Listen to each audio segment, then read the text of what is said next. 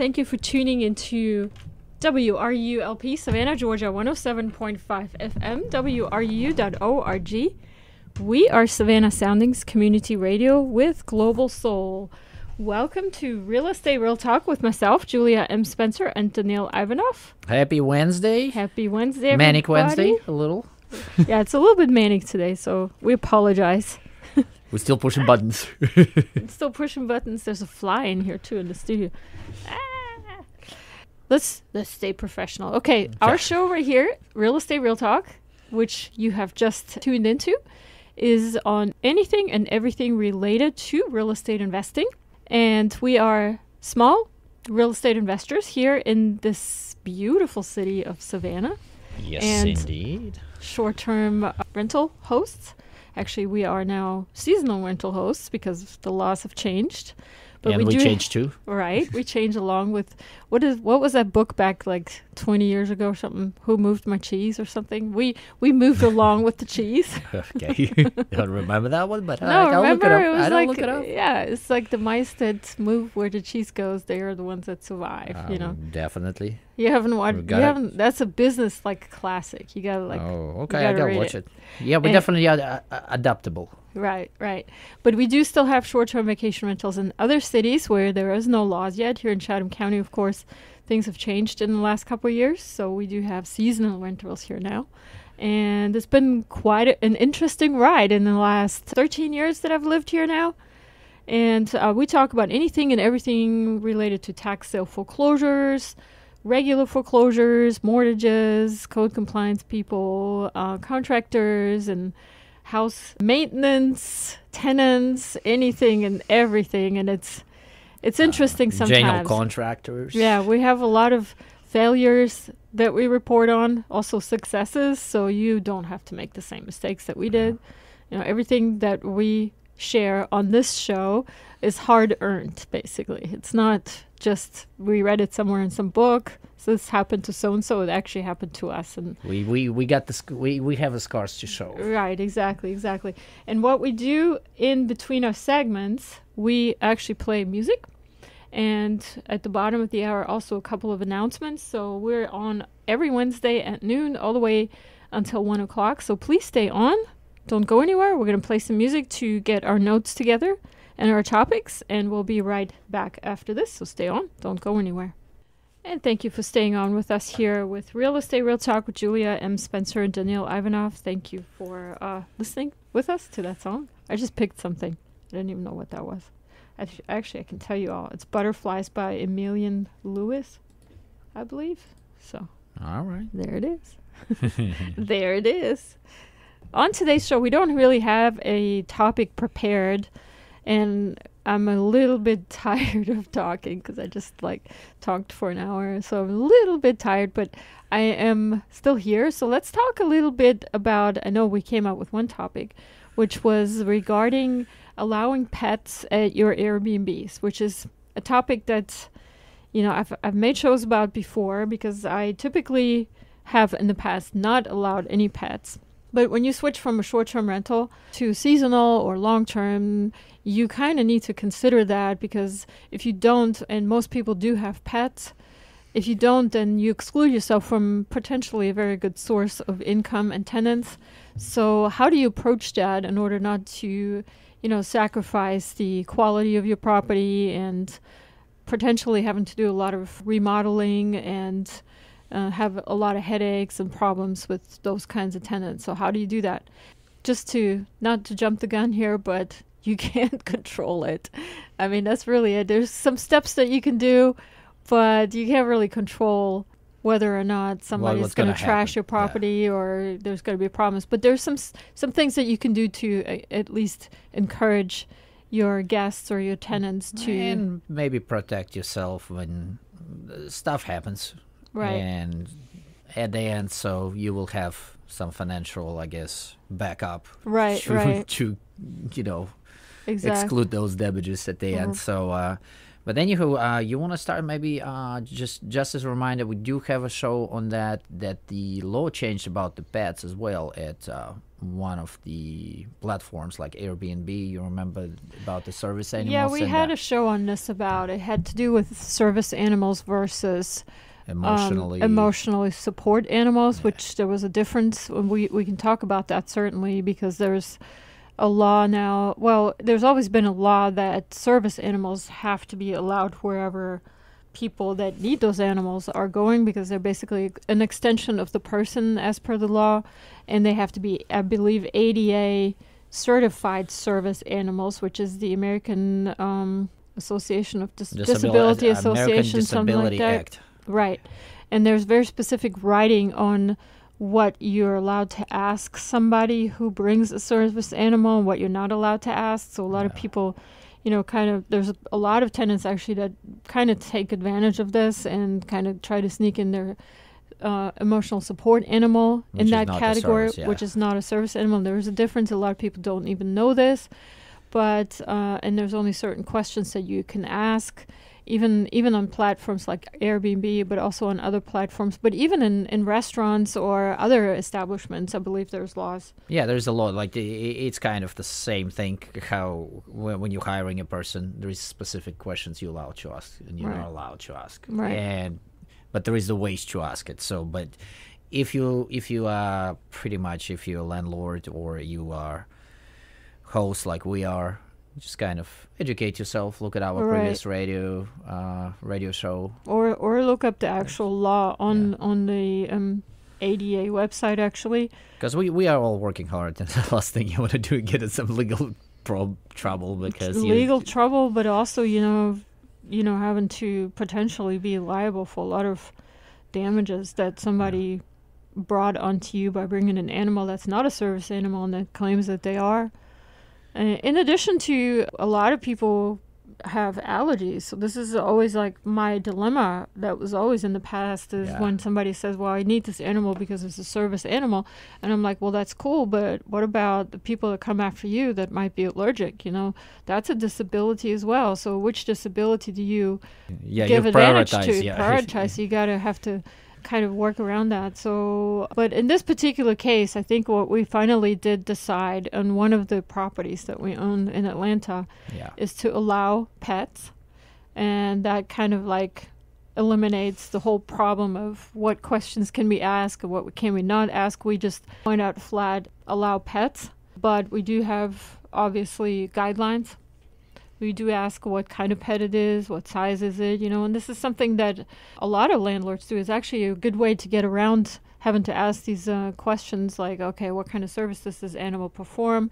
Is it really a service animal? Is it an emotional support animal? Not the same thing, So how do you get around that? You just allow pets, but then you give specific guidelines for what pets you allow. Yeah. Now, a service animal is not a pet, obviously. I do get that. So if you have a pet that exceeds our weight requirements, that's actually a service animal. I mean, I'm not going to be a stickler about that. Maybe some landlords are, but I'm not going to worry about that. But what we did... But I will not allow a donkey to come in the right, house. Right. I mean, we read the story about the aerolite, right? Somebody brought the donkey into the flight. Somebody wanted to bring a donkey as a support animal, emotional support. No. But, I mean, everything that you do in this kind of business has to have a little bit of common sense, which is not so common anymore these days. So, people are losing their common sense left and right. Yeah, and I hope there will be no animal right activists. I have nothing against donkeys, just say it. So I don't want to get in trouble for that. I tell you what, I almost bought a donkey the other day. We had no vehicles to get around in. But in any case, we did allow pets, and we have our first guest right now in, I want to say, like 10 years that now has brought an animal. And officially without sneaking in. We did have some sneak-ins happen before. Right. We had a couple of people stay with animals that didn't announce it and kind of just snuck them in, right? And, of course, we always find out because... I mean, we did allow the birds one time, but they were caged. Oh, yeah. Which was cool. A parrot. Parrot, yeah. That was weird because nobody's ever asked that. But whenever people ask you, though, that are pet owners versus people that maybe not pet owners. I feel that anyways. This is my opinion. You can chime in on that. Whenever pet owners ask me, can they come with their animal? And I've had people lots of times ask me, even though we had it on all of our listings that don't allow pets. But in this case, it's only one listing where they're allowed. And people are always they're bending over backwards really to kind of be very friendly and be very nice, because they understand that people with pets are not as desired tenants as people without pets. So a lot of times pet owners honestly are actually friendlier. This is my own experience. And they also don't haggle over the price all that much, you know. And by the way, you can always haggle about any price, even though this is not such a thing that's commonly done here in the United States. But even if you have an Airbnb rental, or even if you're renting a place from a rental agency or from another person, the price is always negotiable. But people with pets tend to not negotiate as much, because they kind of accept the fact that their pets are going to cost them money, extra money. Yep. So I like that part about it, obviously. But also, they're very straightforward when you start asking them. It's like, well, what kind of pet it is, what size is it? And, you know, they kind of straightforward. This particular guest sent us pictures, actually. Yeah, and actually, like the breed name, we Googled it. Right. So and kind of it is, yeah. And they explained, you know, this is not a work dog. It's actually a pet, but he goes to work with me because I work on a construction site, something like that. You know, it's like, that's fine. I don't worry about it. Yeah, and a good thing, well, just to jump in a little bit. So when you do this is when allowing the pet is a good thing, because especially during the seasonal rentals, people stay longer than 1 week. Right. So, and that's a lot of people have pets, they cannot leave them, or it's leaving them somewhere it's more expensive. Mm-hmm. So you're looking at 2-3 months, usually people who are staying with the pet. Right, and they usually want, you know, a whole house, because obviously they understand it's less it's a chance nice to bother chunk anybody. Of money. Usually, so you don't want to miss on that. But let's go with those advices what we figured out. Yeah, so actually, and Daniil is completely right here. What actually is the case is that in terms of making money, since we're on the money topic, the least of money is going to be made with long-term rentals. Then the most amount of money that you're going to make with your rentals are short-term rentals, which is anything from 1 day to a month or so. Yeah. But the seasonal, which is what we're doing, which is anywhere between 30 and 365 days, that's your seasonal rental. Well, I kind of have it a little bit more detailed, like 30 days to 60 or to 90, kind of. That's how I work it. And then sometimes people extend. But in order to make up that difference between the price of a short-term rental and the seasonal rental, you can just allow pets. And you make up the difference. And that means less stress, less having to organize cleaners to come in there every 2 or 3 days, less issues with people partying that only come in for the party weekends.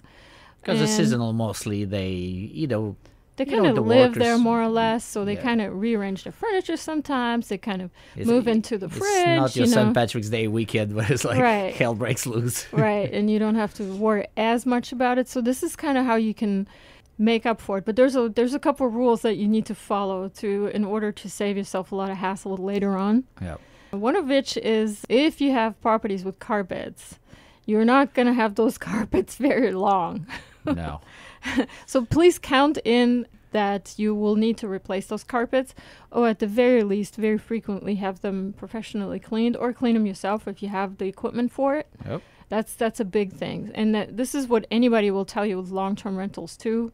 Carpets is kind of like avoid carpets at all costs. And it's not just animals. I mean, a lot of times families we have a 4-bedroom house, so we have a lot of families coming in, and little kids, they can be sometimes they're distractive. Worse than animals. Yes, yeah, they can be as distractive. Exactly. I mean, as far as as far as causing damages and causing dirt, I think the two are kind of on the same level. So the carpets, you want to put it in account for just account on replacing carpets. And even if you put like cheap rental grade carpets, it's still going to run you a couple $100 maybe or so, which sometimes is better to replace the carpets than clean them, because the cost will, after 2 or 3 times cleaning, you might as well just replace it. And then in that case, just go ahead and put something else in there, laminate or something else that's sort of cheap but still easier to clean. And by the way, I am very proud of myself. I painted my first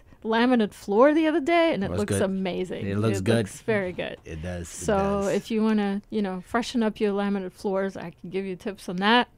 But other tips, obviously, is you need to calculate that money for replacing the carpets or cleaning into the price. And there is no such way of how to charge pet rental on Airbnb website for sure. You can if you're a long-term tenant, and I've paid this before, like a pet rent basically. But what we just jack up our cleaning prices on every rental, which kind of like, it's not very nice for the people that don't bring pets, but sometimes the people that don't bring pets are, just as bad as the other ones. But we kind of distribute the prices, not just on the cleaning, but also on the management and the organization, because obviously once you have a bigger cleaning job, you also need to close your house down for a couple of days to allow time to do that. And where you get all this information, how we did it, we just did pretty much your basic research. We went on Google, find the cleaning in the area, in the county or the city or the village, whatever you had.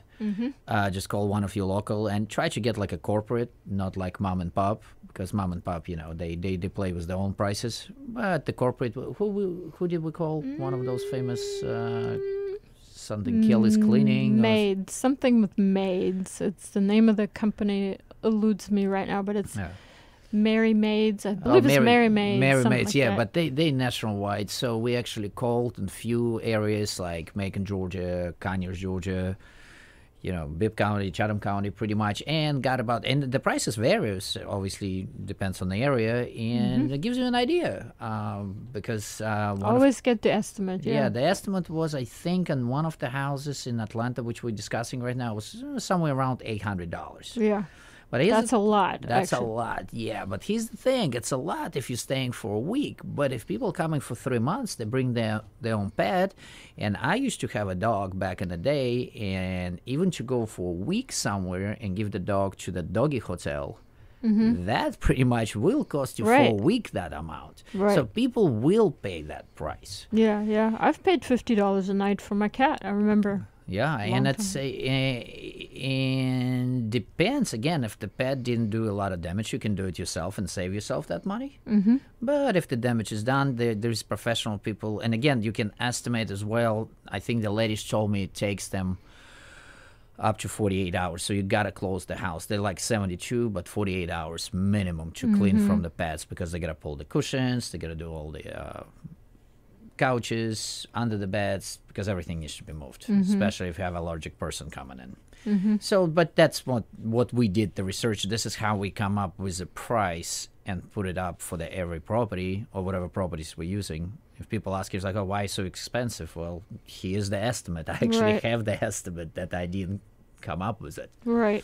And you can distribute that amount on the days of rent as well. I mean, you can...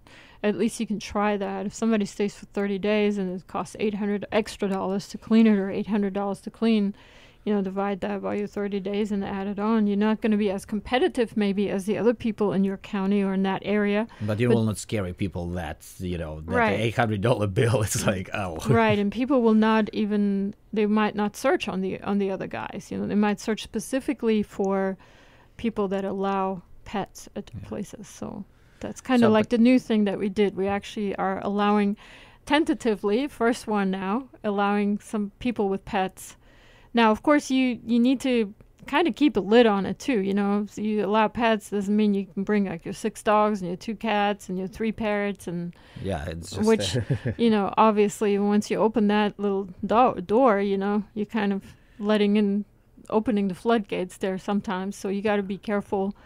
We do have cameras outside, so we do monitor at least what's going on outside. These are safety cameras. These are not necessarily cameras to spy on our guests, but it also helps us a little bit to eliminate any kind of issues, where they think they can maybe get away with something, they might shy away when they know that there's cameras there. So and it's obviously safety. We tell people it's safety, but it also helps us to see when people checking in and checking out. Right. Because sometimes we have properties away. We're staying in Savannah. I need to know when people, I mean, I cannot control when people check out or check in. So I look at the camera, see the car, I make the phone call. Right, right. And get my cleaners organized. I cannot have my cleaners sitting half a day waiting because the guests didn't check out. Right, right. And that's happened many times. Many times. People forgetting their checkout time, and we've got people sitting waiting. So, yeah. Anyway, so that brings us to the bottom of the hour. We're on for Real Estate Real Talk here. We're talking today about allowing pets and your seasonal rentals or rentals in general. We can talk a little bit more about that if we have something else, but we're at the bottom of the hour, so we'll play a couple announcements now and some music, and we will be right back after this. So please stay on. Don't go anywhere. You're listening to Real Estate Real Talk with Julia M. Spencer and Daniil Ivanov. We'll be right back.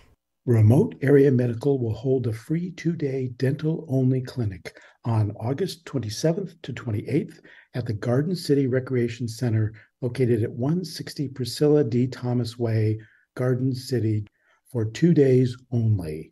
All services are free and no ID is required.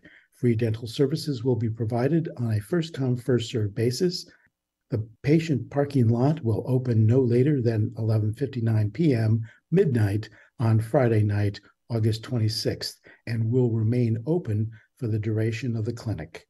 Once in the parking lot, additional information regarding clinic operating processes and next steps will be provided. Clinic doors open at 6 a.m. More information can be found at www.ramusa.org or call 865-579-1530. The first Friday for Folk Music in-person concert on Friday, September 2nd, 2022, will be at the First Presbyterian Church, Stewart Hall, 520 Washington Avenue in Savannah. It will feature 2 sets at 7:30 and 9:30 p.m. with Deirdre McCullough. Deirdre McCullough is a singer, songwriter, guitarist whose irresistible blend of folk, country, rock, and pop seizes the listener by the heart and won't let go. More information can be found at www.savannahfolk.org. What does it mean when we say that WRUU is a community radio station? It doesn't just mean that we invite the community to create programming. And it doesn't just mean that we are a voice for the community. It also means that we are counting on the community to keep us going. And you are the community. Almost all of our modest budget comes from small annual or monthly donations from listeners like you. You get to enjoy our community-focused programming because many others have stepped forward to do their part. Now do your part by joining our community of listener donors. Go to wruu.org right now and make a one-time or monthly donation. And thank you for supporting Savannah's community radio station, 107.5 FM.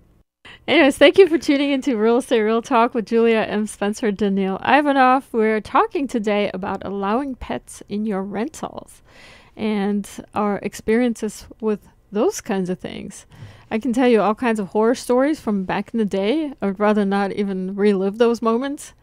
And I'm talking specifically about people actually locking in their pets in their homes and leaving for days at a time. And then you can just imagine the outcome of that. And having carpets in the houses most of the time at that time. So there's a lot of little things that you can do to help yourself out in the future and kind of screen your tenants a little bit, kind of encourage them to share information about their pet to make sure that, they are actually bringing just that one pet or 2 pets or whatever you allow and not a whole zoo. And, keep yourself protected on the financial side by collecting some pet rent or pet fees that can possibly offset any kind of damages or cleaning that you have to do. We have one more topic I think I wanted to talk about today. I actually just came from Forsyth Park over at the Sentient Bean where I spoke to a student or aspiring investor. And if he's listening, shout out. And we had one question that actually stood out to me in that chat that I wanted to bring to all of you guys here because I think it's kind of important. It's like a subjective kind of opinion that you can't really read that in the textbook unless you're actually talking to somebody that's done it and been there and done that basically.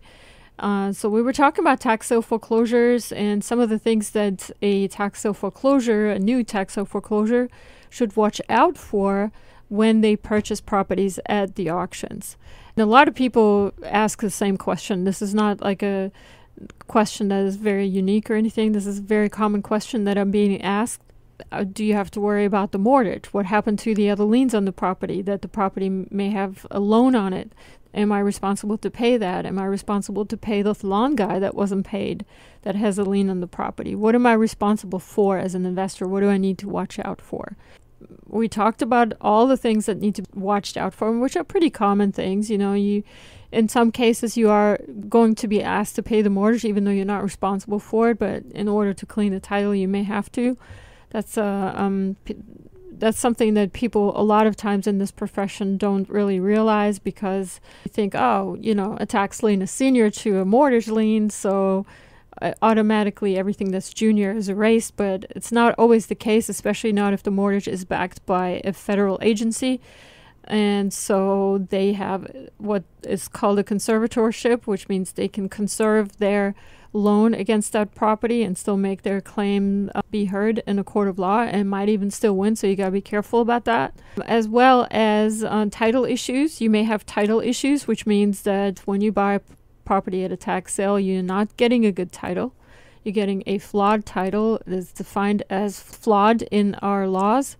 And that just basically means that you're not going to be able to get title insurance. And what that means in return is you can't get a loan on it. So in order to clean that title up, you got to spend more money and do quiet title action, or you got to talk to the previous owner and have them sign a quitclaim deed, or else you just have to wait a long time in order for it to be a good title by prescription. So if you use a property for a long amount of time and you have your feet on there and visit it every once in a while and pay the taxes on it and actively occupy it, such as cut the grass, which is something that we need to talk about, then you can make a claim against it, which is one of those special laws that we have in the Georgia statutes right here.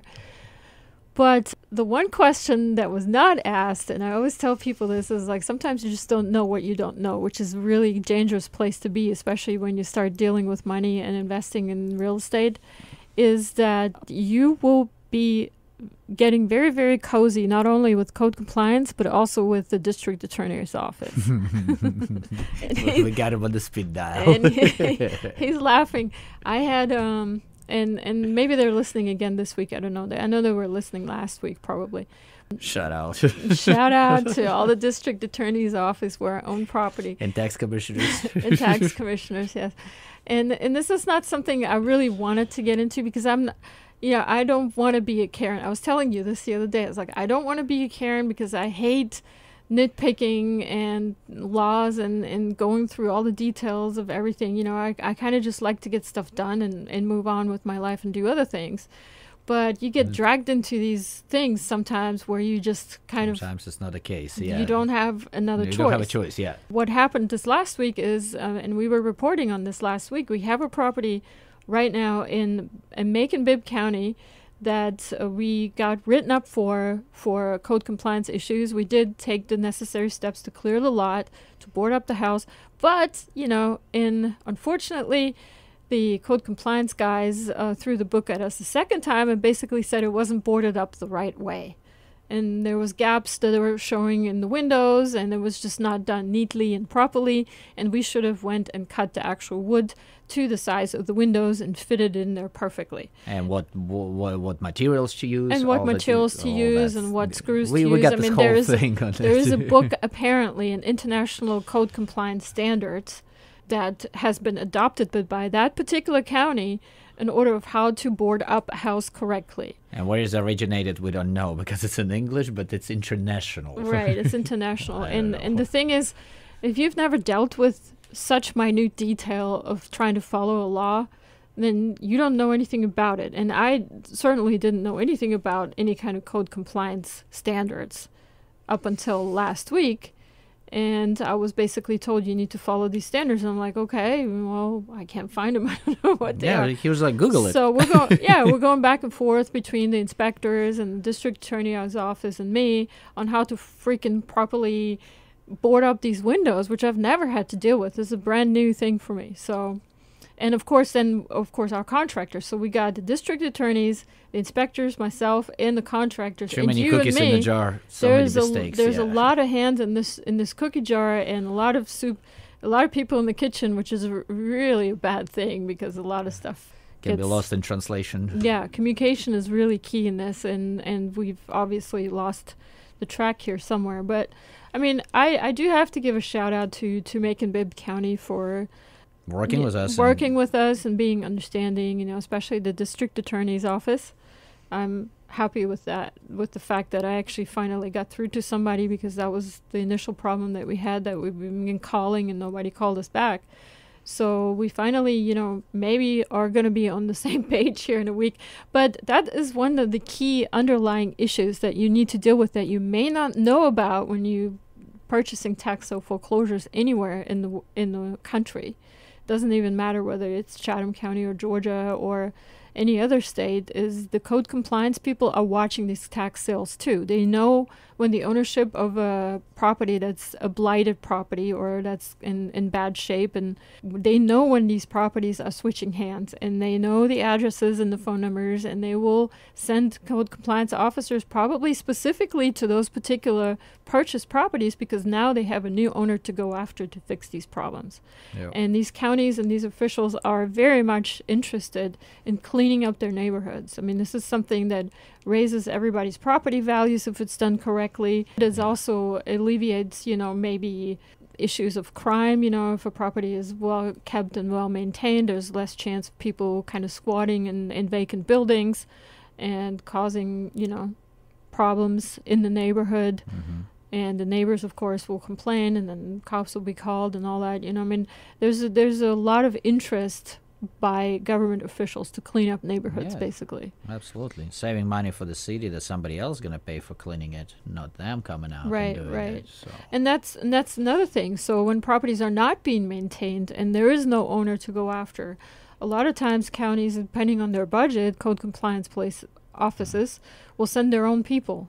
Yeah, or they need to get the contractors, and the contractors not playing around. As soon as they found out it's a county, they're like, sweet, let's get some money. Right, and they're going to charge you for the most expensive materials and the most expensive screws. And, I've had it happen where I purchased a property for $2,000, but then the boarding up job was $10,000 because they used expensive plastic plexiglass and basically made the thing, it nuclear looked like an bomb-proof. It's like an ice hockey arena, like with those shields around. So the biggest problem that you're dealing with is not really dealing with the mortgage, because that actually doesn't happen very often. It doesn't happen with any kind of environmental issues. You're not, rarely ever are you going to run into buying a property that has an environmental leak of some sort, or some sort of underground gas tank that has exploded on it, or anything like that. I mean, those things just don't happen. And also very rarely are there people going after you to claim their property back, because if it's gotten to this point already, there is already likely not a whole lot of interest. And if they are serious about getting their property back, they'll pay you back within your redemption period, the time that they have to get it back. But what you're dealing with is basically cleaning up that property, and not just cleaning it up, but also negotiating with the government officials, county or city or whoever, to have the prices or the money reduced that is already on the property for previous property maintenance. Yeah, which we actually ran into with the... We're fighting. Well, we're not fighting. We're dealing with it right now. It's the waste management, right, on the property, because even though the property wasn't livable, we proved that it's not livable. Yeah, there's no trash containers. Haven't been there in years, and the previous owner was actually the county. Yeah, and they're like, oh, we cannot erase. Well, what they said, they cannot take the money off for the previous months, which is. I don't know. We're still working on it, but these are the problems you will deal with. Yeah, you get bills you don't even know that you have coming your way. So always have a cushion planned in when you buy these properties, or have some way you can figure out how to deal with it. I remember buying this property in Macon-Bibb County, actually, and this is years ago. There's a video on this, actually. That's the one by Mercer? Yes, it's near Mercer University. And as soon as I got it, I mean, literally within a day, the county was you need to tear this building down. Somebody's going to walk by it and a rock's going to fall or brick's going to fall. So they from were the just top. waiting on somebody to buy it. They were waiting. And unfortunately, I lost that property because I couldn't afford to do anything to it at that time. It was already boarded up. It was in bad shape. But it was this huge brick building. It was beautiful. It was right by Mercer, too, right across the bridge from Mercer, yeah. And it's still sitting there exactly as when I purchased it 10 years because nobody wants to tear it down. And, yeah, nobody tore it down. And, they're just waiting as it changes hands during the tax sales. And that's another red flag. I was also telling this gentleman that I had a meeting with earlier is when you see a property switching hands in tax sales over and over and over again in the property records, there's something going on, yeah. And you want to probably stay away from that one, unless you really know what's going on. If you don't know, stay away from it. There's lower hanging fruit. Which we do have a radio show on that one too about it can be not just there is a lot of you pinpointed a lot of things and examples where you remember there was some kind of factory was backed up to the property, you're not allowed to build on it. Right. There is there's so many glitches. Easements and sizes of lots. Sometimes lots are being sold that are 5 foot wide and 200 feet long. And it's it's a pretty big lot. It's like half an acre, but you can't do anything with it. Yeah, we did with Defusky Island. Right. We couldn't get there. Right, Defusky Island. I bought a property in Defusky Island. The only way to get there is by boat. Yeah. And it's like $70 with a bicycle. Yeah, it was $70 to bring a bicycle on the ferry. Well, the property in Milton too. I think it's a beautiful property, but it took us forever to find it. Yeah, we couldn't find it. Okay, well we can talk about that. That's going to be our last segment. Actually, we only have 10 minutes left, but let's just talk about that briefly because our adventures are many. We should probably go back there and make a video and post that on my YouTube channel. We should do it. Maybe a little bit better weather. I don't know if it's going to rain, but good idea. Right. So another property I bought at a tax sale in June of this year, actually. So it's still in the redemption period. I'm like, let's just drive by there and see because on the GIS map, it looks like there's a building on it. But on the property card, there's no building. So I'm like, So I look at the map. It looks like half the building. Again, one of those half buildings where the property line goes straight through the building. And believe it or not, people, this is not as uncommon as you think. That's actually one of the more common things is to find a GIS map where one building is on 2 lots, adjacent lots, and they belong to 2 different people, which I have no idea how that comes about. And how you handle it. How do you handle it? That's a whole nother story. We thought of the ideas, what we will do. So whoever is listening, if you had that experience, please, we want to hear it, how you handle that situation. Right. Yeah, and there's a number of ways to handle it, and I go through that in my YouTube video. There's a lot of shows on this. But in this particular case, we actually, not only there was a trailer on it. It's a single wide trailer, and it's on 2 lots. One of those lots is mine, according to the last tax sale in June, which hasn't redeemed yet, which probably won't redeem. Yeah. And the problem wasn't even that, though. The problem was, how do you get to it? Yeah, because the address was Milton Avenue. Right, and there's no number. There's no number. And to get to there, we had to go through a different street because there was no road. We had to keep driving around on the next street over. There was no outlet. Come back. Go the second next street over. Outlet, come back. Then it's like, there's a creek here. Let's go around the other side. And that's when we finally were able to find that there was an overgrown dirt road next to a ditch. That's how you could get to it. And I'm thinking time to invest in the drones. Try to fly the drones. How you get there? Right. What do you do with a property like that? I don't know yet. I have some ideas.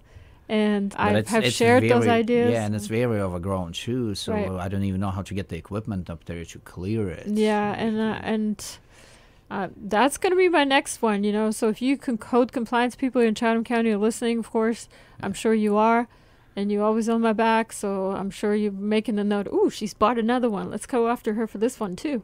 So you better explain us how we could clear it because it can get you. Yeah, explain to me how to get there, and I'll clear it. So. Anyways, funny But story. the trailer was very funny because the front of the trailer looks like somebody possibly even lives in there Yes. but- until you look at the side. yeah, the side does not look like that. So, and Yeah. of course, if you buy properties with old trailers on it, that's more hassle than it's worth. I didn't know there was a trailer on it because the property card didn't say trailer, and of course, I didn't drive by it, and so. But there's ways to handle but properties it's very like this, nice too. what I Still say make about money. this property. Yeah, so people get scared. She was like, "Oh, this trailer, it's overgrown." But the area when we drove around, when we were bouncing from one Right. street to another, we obviously keep an eye on the neighborhood. Mm-hmm. It's some good-looking houses Yeah, up that's there. a good neighborhood. Somebody must have had that trailer before they built up around it. So it's the actual lot definitely- itself is a good lot. So It has a potential. Right. If you put something, if you build on it, the property value definitely gonna be Yeah. very nice because it's not very. It's what about 10 minutes away from SCAD, I would say. yeah, it's not far at all. No. Yeah, Not even 10, maybe 5 to Yep. drive. and it was a bargain. I Yeah. think it was under $1,000 even. So. Yeah, because we went. That was again. We have a radio show. We went.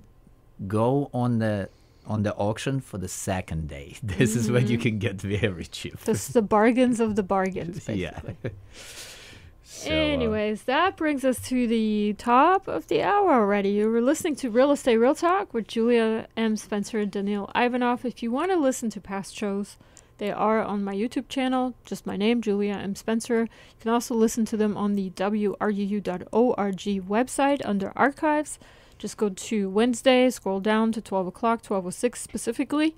There's some old shows there, not all of them, but there's some. And you can always contact me and send me questions, realestate@juliamspencer.com, or you can just leave me comments on my YouTube videos. I'll see those too. find us on social media. We're always there. Yep. Yeah, we're going to go to Clary's. Is it Claire? Clary's Cafe or That's something? where we're going to be. You we're said gonna some be, movie was shot in there. Or something. I think so, but let me research that some more. I thought it was, but let me check and see. We'll let you know how was lunch. Actually, next week we're still here. Yay! Yep, we're going to be here a couple more weeks before we head out again. Stay tuned to our shows. I know for sure that 2 weeks in September we will not be here. So there's going to be recorded shows because nobody's going to be sitting in for me. So you'll hear this show again and the one from previous week probably. Yeah. So we're going to post those. So, okay, well, have a great Wednesday, everybody. I'm going to play some more music for my outong and Stay enjoy real your estate, week. Savannah. Right. Bye-bye. Bye. For your free guide to real estate investing, visit juliamspencer.com.